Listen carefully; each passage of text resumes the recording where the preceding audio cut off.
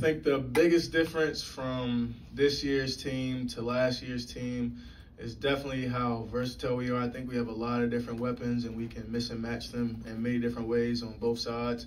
So I think our versatility is something we can really lean on defensively and just offensively, throwing different looks at teams on both sides. We just talked to Jeff. He said he's comfortable with any scholarship guy on the roster taking the three right now. Is this one of the better shooting teams you've been a part of? Yeah, I think this is definitely one of the better shooting teams. It just comes with work. All of the guys are hard workers. We put in the time, and we believe and trust in each other. And when your teammates believe in you, it just instills that confidence that you know it's going to go in every time you shoot it.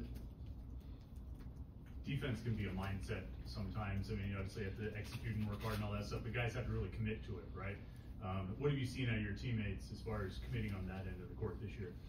I think our toughness has been on another level. I really like the way we set the tone defensively. We're really gifted on offense, but like you said, like effort and energy is all it takes on defense, and we've been doing that really well as of lately. When you say on another level, can you describe that a little more? We're very cohesive. Like everybody's talking 1 through 5, echoing commands. Just a lot of intensity. Like Pittsburgh tough is something that I think of when our defense is focal point. What do you think you've seen from Dame that's sort of embodied that Pittsburgh toughness, even though he is a new guy to your program this season? Yeah, Dame's big guard, super tough guard. That's one of the first things I think of when I hear Dame's name. Like, you know he's gonna bring it on both sides, day in and day out, and we appreciate that, and we definitely feed off his toughness. Like, he's definitely a edgy guy, and that can do nothing but help us during the season. How do you think someone as young as Biba has learned to understand the toughness of the college game compared to being in high school? I think he's adjusted really well, so kudos to him. We talk to him day in and day out, just to control what he can control, because as a freshman, some things can be a little bit overwhelming, but he's definitely brought that edge, that toughness coming from high school, and that's what we're going to need from him this season. Do you still feel like, I feel like a lot of people have asked you this, but heading into the season, you guys did miss the tournament last year. Is there still, like, even in this season, do you still feel like you'll have that chip on your shoulder throughout until you make it again, or is it more just something's on the back end right now as you head into Radford on Monday?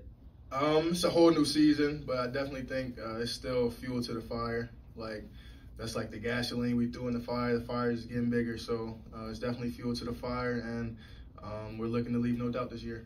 What do you guys need to do to set the tone on Monday for the season? To set the tone on Monday, I think we just need to come out and throw the first punch, honestly. Just assert our dominance on both ends of the floor, and just come out and be as tough as possible. Like, I feel like as long as we're playing hard and we're playing smart, we're going to be one of the tougher teams to beat in the country. So who's the leading candidate to get to repeat the opening night triple-double? Who knows, honestly. Like Coach said, it could be anybody on the floor. We just try and come out with the win and stack as many of those as we can. You guys are about to start your season, but there's some other teams here that are playing and doing well. Volleyball is ranked #1. They're playing tonight. Football, they've got their game tomorrow night. You guys get into that stuff too? You watch? I mean, you're gonna watch volleyball tonight or football tomorrow? You get into any of those teams too? Yeah, definitely. I love supporting other Pitt teams when they're doing well or when they're struggling. It's just all about the support, honestly. They see our faces at the games, and we see theirs. So just Pitt support is what comes to my mind when I hear that. You mentioned that Pittsburgh tough mentality. How does that allow you guys to kind of separate yourselves from other teams in the ACC? I think that allows us to separate from other teams in the ACC just because when you're playing harder than somebody else, it tends to cover up some mistakes. Not all, but some. And just playing as hard as possible. And like I said before, setting the tone is one of our key points going into the season. Is this your last year of eligibility? Yeah. When a college guy approaches your last year like that, do you approach the season a little differently, a little more intensity, a little more desperation? Just trusting the process. You're definitely taking it day by day. It's going to be my first college game, so a lot of emotions go into it, but I love to play basketball. So for me, it's just taking things day by day and staying present, staying in the moment. When you look at Jalen, I mean, last year you really came on towards the end of the season, but over this offseason and heading into the first game on Monday, what do you think you've seen from him that's shown really a lot of growth and maybe in terms of leadership as well? Yeah, you said it. His leadership role has definitely increased, and he's doing a great job with it. Honestly, he's a lot more vocal, and we can look to him for if we miss a shot, confidence. We can look to him. He's reliable. Really, he's a reliable point guard, and I want to be backcourt partners with anybody else. You're an older guy, but does your leadership responsibilities amp up a little bit? Yep, for sure. I think I've been doing a better job of being more vocal on and off the court, and just leading by example. I'm not the most talkative, so I really had to get out my comfort zone this year and step up to the plate. I haven't gotten a chance to talk to Dame yet, but is he a talkative guy? Is he a quiet guy? Does he get loud in the locker room? What's he like? He's in the middle. He's a mellow guy, but on the court he's a dog. So love Dame, love everything about him. Can't wait to play with him this year. How do you think the front court's been looking for you guys? I know the coach has been talking a lot about Cam and some of the other guys, but what have you seen from those guys in terms of their improvement over the offseason? Yeah, a lot of growth.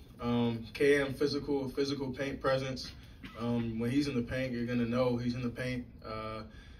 One of the guys that has really improved and has grown, in my opinion, is G. You guys are gonna see a lot of him this year. He shot it well last year, but he's shooting it extremely well this year. He's been able to take on the responsibility of guarding other guards because we could switch 1 through 4, and yeah, just a lot of growth in his game, and I can't wait for you guys to see it. What should fans expect of Amstel when he comes back healthy?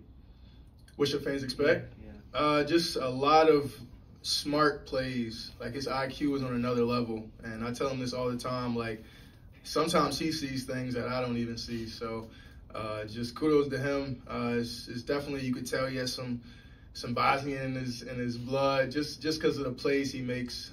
Definitely a playmaker, can shoot the ball lights out. So I can't wait for him to get back. Is there a little bit of excitement being back in front of your home fans and being back on the court and start the season again? Definitely, it's been a long time coming. Can't wait to play in front of the zoo. Yeah, it's just a lot of excitement.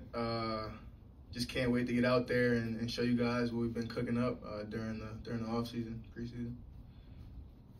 All right, I'll have Jalen up here.